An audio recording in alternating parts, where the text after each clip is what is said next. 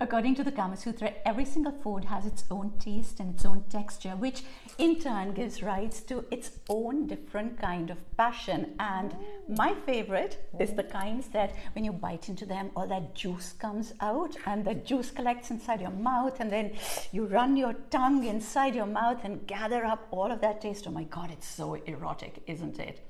And so Radhika from Radical Kitchen, our Kama chef, is today going to show us what to make with strawberries, an entire feast of wonderful sensual things, because as we all know, strawberries are considered an aphrodisiac because I think because of the red color and the shape that they are and how you actually place them into your mouth. Oh my God, it can be so sexy.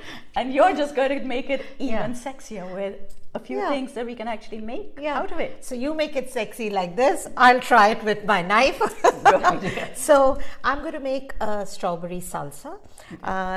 It's a very easy recipe, but it's really full of flavors, and the way you've described it, it's just got a bit of everything.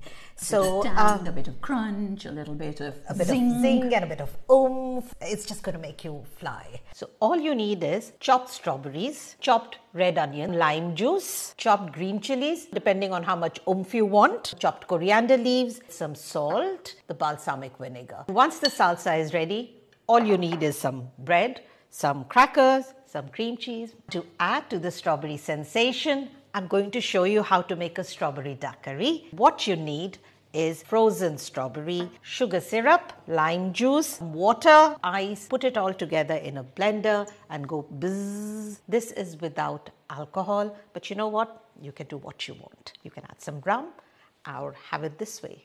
So Radhika, is this how we're going to have your sensual strawberry feast? Boss, table, please, let's go.